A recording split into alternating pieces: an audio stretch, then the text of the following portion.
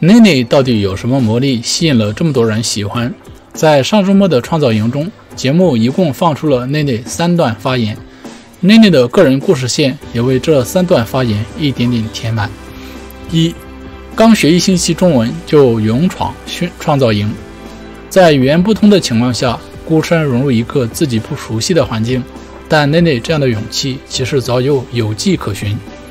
谁能想到外表甜美的nene竟然是个持砖上阵的工科女生呢？网友扒出她工地西施的图片后，才知道nene大学专业竟然是土木工程。粉丝甚至开玩笑称nene不出道大概就要当包工头了吧。这个反差魅力，她不吸粉天理难容啊。二，早早辍学，担负家庭重任。其实如果不是nene自曝家庭比较困难，网友们很少看得出，无论是待人温柔还是清澈的眼神，nene给大家传达的是一个从小在爱里长大的天使女孩形象。大概这也是为了承担起家庭的开销，nene没有继续选择上学。在2015年，nene以泰国女团 Milkshake 成员出道，美女包工头的头衔也终于被扼杀在摇篮里了。这个团体在 YouTube 的2个 MV 视频里分别收获了500多万和600多万的播放量，数据堪比国内一线小花。2年前nene又开始在 YouTube 分享自己的翻唱歌曲，播放量从几万到几十万不等，让她在 YouTube、Facebook、Instagram 3大平台收获了不少粉丝。但是nene在中国内地也有了一些性的，还是今年年初播出的泰国男童剧假偶天成，nene在里面饰演吉他社的学姐 Air， 戏份并不算多，但是因为娇憨的外表和古灵精怪的表现，也还是成功了吸引了一波粉丝，为她赢得了创造营赛前的人气，成为了节目开播前的热门选手之一。3，不断挑战自己。在创造营能得到如此高的人气，当然少不了实力的加持。nene在节目上先后展示了2段歌曲，其中一段清唱虽然没有配合伴奏的氛围，但是也绝对吸睛。先是被黄子韬夸赞，后让黄子韬当场表白，歌声让他心动。除了歌声具有魅力，nene的外表也是因为他拉到如此路人好感的主要原因。他是典型的兔脸，笑起来会皱起鼻子，鼻头下沉，卧蚕丰厚，笑眼弯弯。这样的女生让人觉得没有攻击性，想要亲近。颜值高，有实力，这么好的硬件条件，就算nene始终维持甜美人设，出道的可能性也是很大的。但nene不断强调自己希望拿第一，希望尝试可爱以外的风格，希望让观众看到不一样的自己。细看nene不笑的时候，五官有更多尖线条，尖锐的内眼角和嘴角显得更精致，有女人味，也多了些冷艳感。因为这3段发言，nene从观众心里的甜妹又变成了勇敢又刚的酷女孩。即使刚开始让很多人觉得意外，但在了解nene的经历后，大家都会明白，这才是一个真实又完整的她。创造营2020于5月2日正式播出，到现在也差不多1个多月。就在儿童节，西林那一高和nene郑乃馨直播与粉丝互动，来回答粉丝的问题和完成他们的愿望。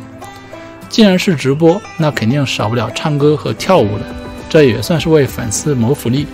毕竟不是每一个学员都有直播的权限的。看过创造营的都知道，泰国女孩nene郑乃馨是有成团实力的，在首秀舞台也是凭借沃克的实力登上首发成员的位置。在第2次公演中也直言自己到现在为止都没有输过，要带队友赢。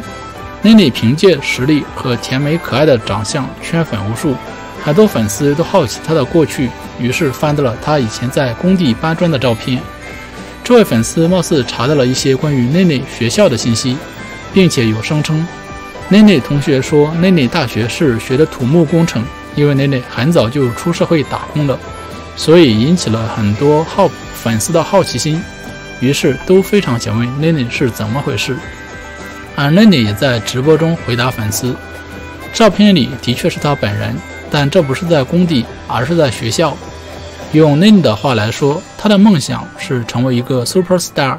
他想唱歌，他想出名，但是他的爸爸觉得唱歌不好，学建筑可能会更好，所以叫他去学校学习建筑。而他考试的时候想赢，于是就有了在工地搬砖的一幕。虽说nene很早出来工作挣钱，但他还能重拾自己的梦想，为他的梦想远赴他国，令人佩服。喜欢nene的就为他撑腰，要不他真的回泰国当包工头了。希林那一高在首秀舞台凭借歌曲 Someone You Loved 和喜欢你收获了不少粉丝，大家都喜欢他的小烟嗓，他也非常的宠粉，特地为他的粉丝颗粒写了一首原创歌曲《颗粒记》，而他的粉丝也努力的为他打头撑腰和宣传。在第二次公演的时候，他粉丝自制了关于五字妹妹拯救矿工工人系列挖矿女工走出隧道的组图，因为舞台酷似隧道，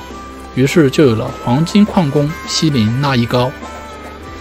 看见希林手拿凿子，头戴安全帽，真的忍不住笑出声来。希林小朋友在直播间也是很多问号，7连问：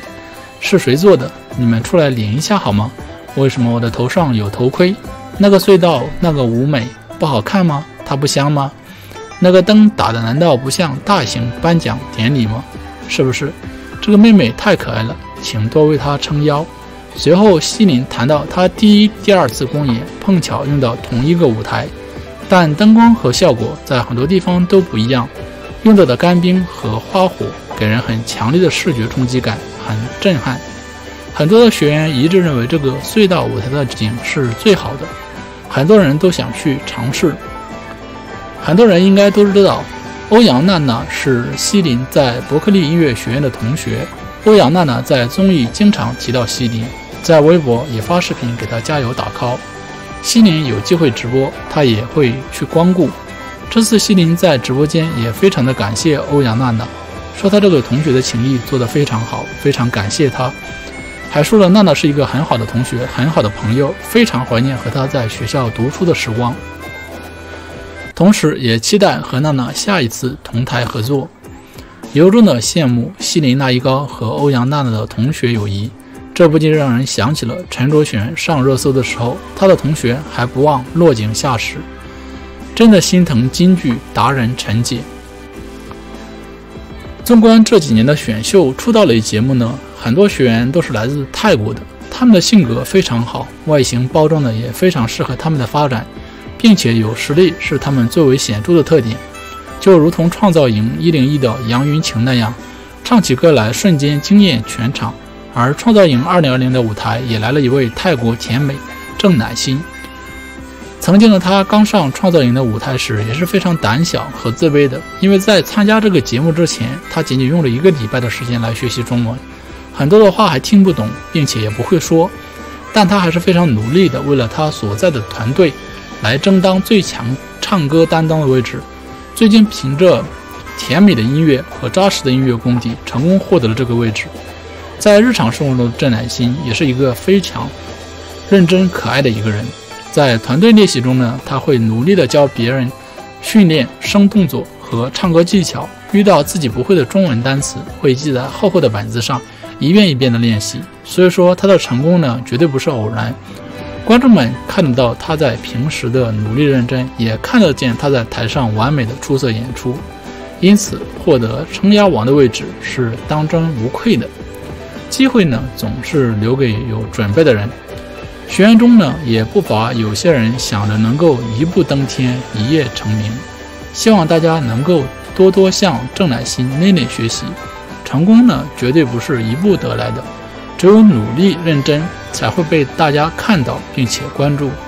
也希望郑乃馨的中文水平能够越来越好，毕竟呢很多网友都喜欢平时呆萌可爱的她。微博上呢好多人用华丽的词藻来夸她，可是我觉得郑乃馨并不一定都能看得懂，因为她的中文水平可能真的是非常的有限，但是这并不妨碍她想要出名，她想要在赢，她想要在创造营成功。所以说呢，泰国郑乃馨呢还是需要继续加油的。如果说大家喜欢郑乃馨的话，希望为郑乃馨一起加油。好，今天有关郑乃馨的视频就到这里，非常感谢大家的收看。如果说大家喜欢我的视频，欢迎转发、订阅、点赞、分享，让更多人看到泰国甜妹郑乃馨。我们下期再见。